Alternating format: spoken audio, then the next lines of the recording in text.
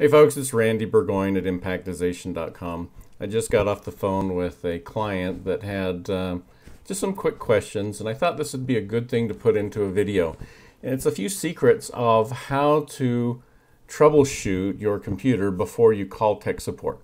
Just some ideas that you can do that might save you time and pain and maybe even money if you've got to pay for your tech support. But some of them are kind of silly and bear repeating over and over again. First thing to do is to reboot your device. Whether you've got a computer, a smartphone, a Mac, an iPad, whatever it is, a Windows computer especially, if you've got an issue and you can't explain it, reboot the computer.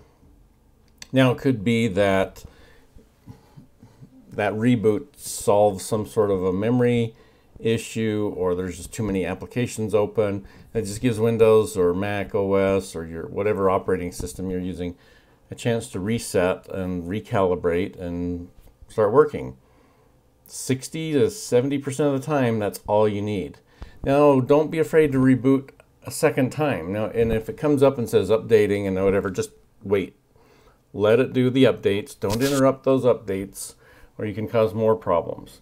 But it could take 2 or 3 reboots to get that kind of thing taken care of. Second thing is remove any newly added devices. So if you've plugged in something USB, you've added a case to your phone or your iPad, sometimes those can press a button just a little bit the wrong way. So removing the case, removing any extra devices, and rebooting might help it as well. Third thing is remove any newly added software that you've added. If you've added apps, new application, whatever, just undo what you just did. And in a future video, maybe we'll show on how to restore your device to a previous state if you've got that, or reset the factory settings, those type of things. Is your device full? Is your memory full? One problem I had with a client is that the hard drive was full.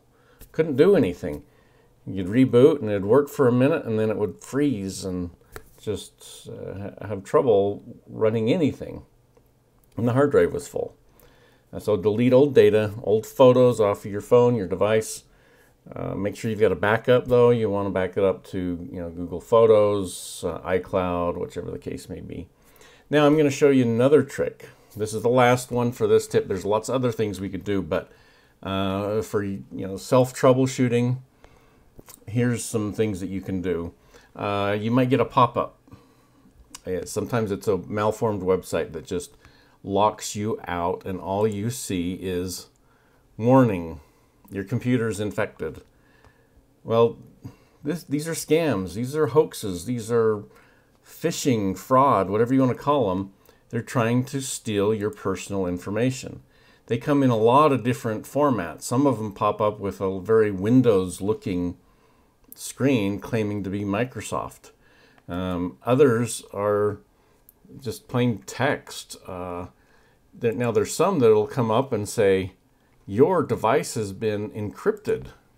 Everything has been locked. Now, it may or may not be encrypted, but if you do anything on that page, like click yes or call or back to safety or anything, you're going to actually enable that virus or that issue. So here's what you do.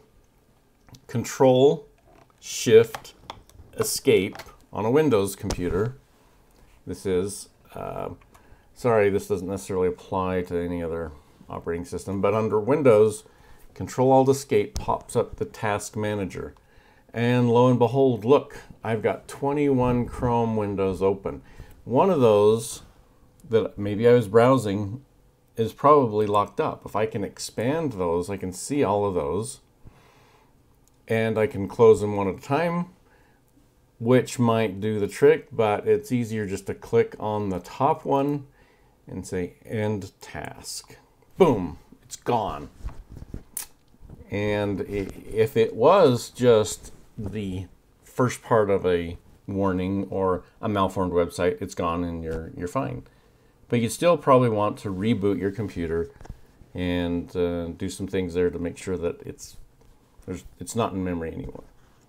So anyway, Randy Burgoyne at Impactization.com. Please share, like, subscribe, and everything, and enjoy Impactization. Thanks.